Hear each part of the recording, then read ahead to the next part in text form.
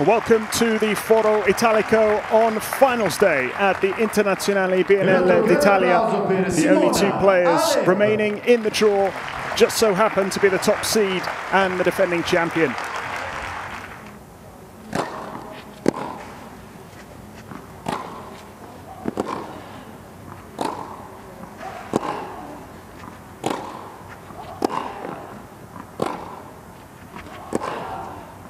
Oh, how about that from the number one seed?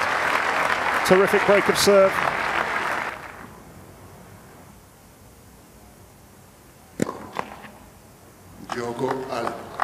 Yeah, difficult start for Karolina Pliskova. Double fault to hand another break to the number one seed, who's in command here in this first set, 3 games to love.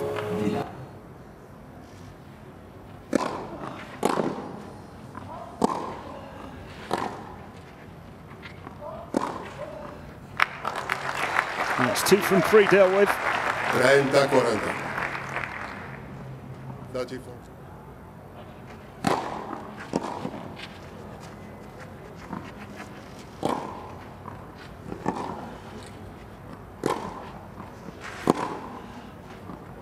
Oh, she's made it. That's just astonishing. 0-30. No 30.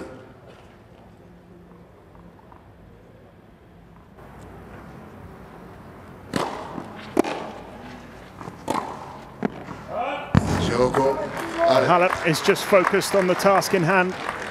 Little fist clench at the end of that. She breaks again and will serve for the set in this final. 5 games to love.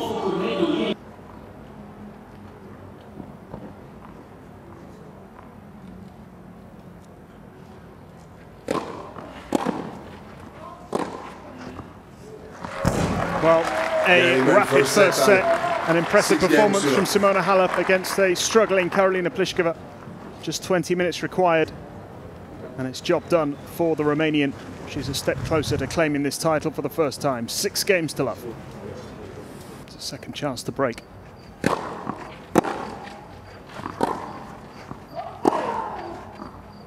And that's exactly what Halep does. Let the advantage slip. That has responded straight away. And I think that is going to be it. Karolina Pliskova can't continue. What a shame. It's not the way she wanted it to happen, but it is. 3rd time lucky for Simona Halep. She is the champion in Rome at last. It was a disappointing end to what has been a fantastic week for Karolina Pliskova.